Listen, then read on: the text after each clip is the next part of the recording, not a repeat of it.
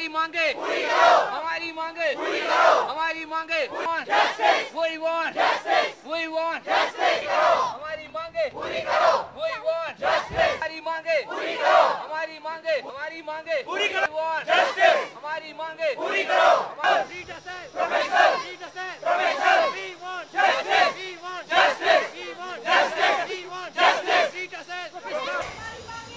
I am Dr. Govt PG student from Department of Orthodontics and Dental Facial Orthopedics, Govt Dental College Srinagar. Actually, हम 2 महीने से हम strike पे थे against the ill behavior of our professor Dr. Mohammed Mushtaq. ये 2 महीने से चल रहा था सिलसिला. We approached many authorities जैसे कि health minister, CM grievance cell, human rights, principal. पहले बार तो हम प्रिंसिपल के पास आए थे, लेकिन he didn't take our matter seriously. तो फिर हम बाकी अथॉरिटीज के बाद भी समूह में बोला कि आप वापस जाइए, आपका सोल्यूशन निकालेंगे हम. तो हमारी बेसिक मांग थी कि we want his removal as HOD because ना हम कुछ we have been slapped many times. हम उनके डोमेस्टिक काम करते हैं, घर जाते हैं, उसकी वजह से पेशेंट केयर सफर होता है. हमने वहां तक पर्दे लगाए हैं घर में जाके, कोई एयरपोर्ट जाता है लाने, जनरेटर ठीक किए हैं, बिल भरते हैं बैंक जाके.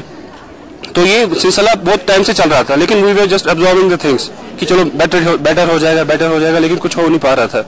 तो उस एपिसोड के बाद क्या हुआ, ये सब चल रहा था. उसी एपिसोड में पहले भी थप्पड़ पड़े थे and one of the PGs got slapped by the professor in front of the patients in the clinic where we work. सो उसी वजह से हम सब बाहर प्रोटेस्ट करने आए हैं कि we should remove such HOD from the department और we are doing a peaceful protest against the matter. सो हम चाहते हैं कि हाई अथॉरिटीज इस सिलसिले में जल्दी से जल्दी अपना सोल्यूशन निकाले, विच विल बी. ये बोल रहे